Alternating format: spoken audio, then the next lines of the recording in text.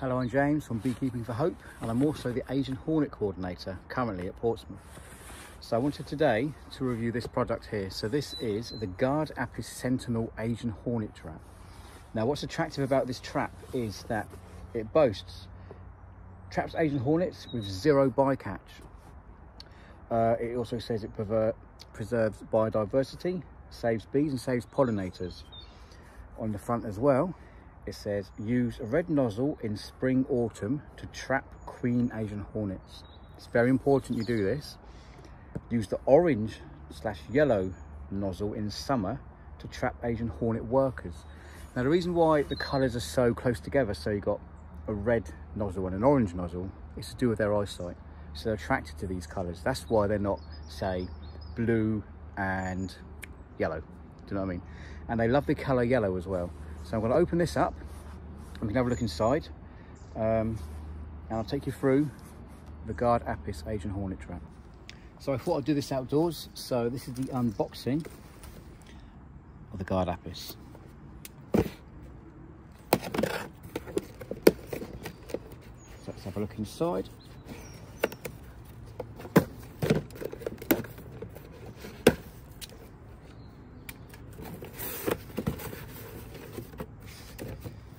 First of all, we've got the instructions manual here.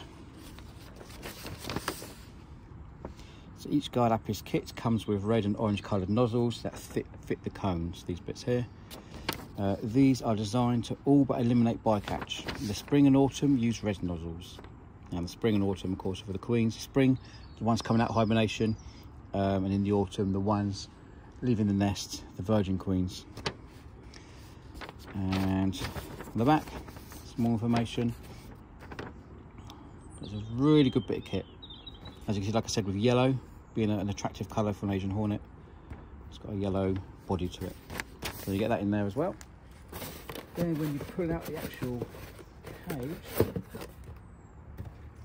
it comes fully constructed, as you can see, and from the inside you can see that it's got red nozzles on there already. So if you open up the side, it's this bit.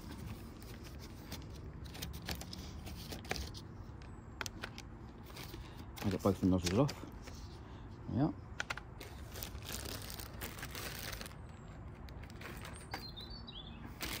So in here we've got some bits and bobs. We've got a little card from Asian Hornet ID, which I'll put on the screen in a second.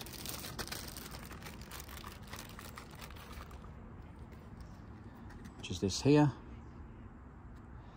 And then on the back, about downloading the app for Asian Hornet. You could always maybe clip this to the, actually it's cardboard, it might be alright. You could laminate it, clip it to this if it's out in the public and people can you know, see if that's in there. See the difference between the Asian Hornet abdomen and the European Hornet right there. So here we are. So here's the red nozzles on the front. So this is trapping queens, because when the queens are flying, the European Hornet queens are flying as well. Now the queens of the Asian Hornet are the same size as a worker European Hornet. So if workers are flying at the same time the queen Asian Hornets were, they'd come through here as well. But to stop that, you take this off. Let's give it a bit tight, yeah, like that. And when the workers are in season, you use one of these orange nozzles and stick it on the front.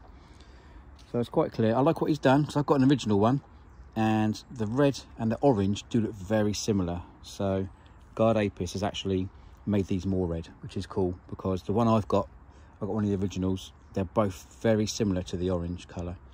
So that's really cool there. Also in the box you get a little note, which tells you here, red 8mm queen spring autumn, orange 7mm workers in the summer. Got lots of little bits and bobs. You've got a couple of little pots to put your bait in, which is cool. You've got a pot inside here already, and you can see how it hangs in there. So it hangs in by some plastic, and to get that out you just lift the plastic up and you can pull the little pot out. You put it back in, you just slide it into the little, if you can see there are little holes. There we are. And just fits back in there. So what I did with mine, I filled mine with Trap It and some gelatine, because it all sits in there and it stays still. So when it's blowing around like this in the wind, up and down, you know, the rain's on it, the sun's evaporating all the juice in here, because it's a jelly form, it stays in there longer. So all we do to line it all up, there's a little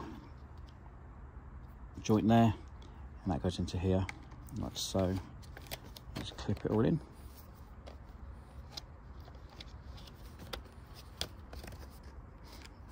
Like that. Now on the outside here, this yellow bit, beekeepers will recognise this. This is a queen excluder.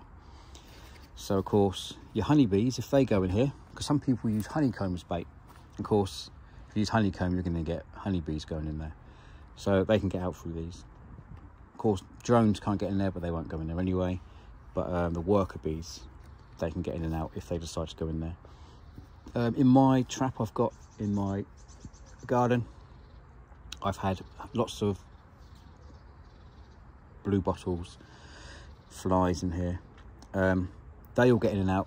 One did come through this way, a big one, and he could have got out the same way through this hole, but he didn't, because it's quite a hard hole to find when you're inside this. So I just opened it and he flew out. It was fine.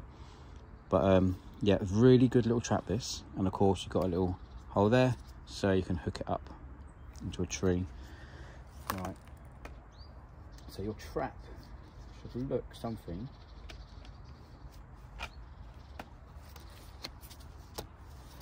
like that. When it's all done, when it's up in the tree, it will look like this. So this is just an unboxing video, just telling you what's in the box. So you've got your trap, you've got extra nozzles, you've got the orange ones for the workers, you've got the red ones for the queens. You've got identification cards, you've got lots of instructions. As the year goes on, we go through the season of beekeeping, through the summer into the autumn, I will show you exactly what I catch in these. If it's hornets, wasps, bycatch, if bees get in there, do you know what I mean? I'll film all this stuff and I'll do a proper review of it into season, so you can get a proper review from me on what this trap is all about, how I rate it.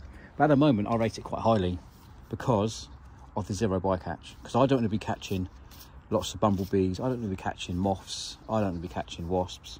I just want the Asian hornet, and I don't want European hornets either. So I just want the Asian hornet in here, that's all I want. I'll quickly just say, as for placing it, they recommend placing it away from your apiary. So place it away from your apiary. But I would say if Asian hornets are in your apiary, then place one by your apiary. If they're not in your apiary, put it away somewhere, so the hornets will be taken over there. The queens won't go into your apiary anyway. But if the workers are in your apiary, put one of these up with some Trap It in there or some really attractive bait to them. And just, if the hornet gets stuck in here, this hornet will release a pheromone, and that pheromone will attract all the other hornets. So that hornet who gets trapped in here by your apiary will act as bait, and then all the other hornets will come in through here, but they'll be orange by then because they're workers, and they'll get trapped as well. Killing them, I personally don't like to kill them. I would get in touch with the Asian Hornet app, the MBU, and I would, well, if we can, I'll track and trace. So if we're not allowed to in the UK currently, but hopefully we will be soon, where you can just get one of these hornets in here, mark the hornet, and then work out which way it's going, where it's gone, and then try and track its nest. Because no matter how many times you kill all these hornets, so you say you had a load of hornets in there, you killed them all, put a trap out again, you'll just catch a load more. You're not going to stop them until you get the nest. So we need to keep some hornets alive just to find the nest. So yeah, so that's my unboxing of the Asian Hornet trap by Gard'Apis. And again, if you want to order one of these, I'll give you the details in the description. You can follow me on Instagram, you can follow me on YouTube, and if you like this sort of content, please comment, subscribe, and I will see you next time.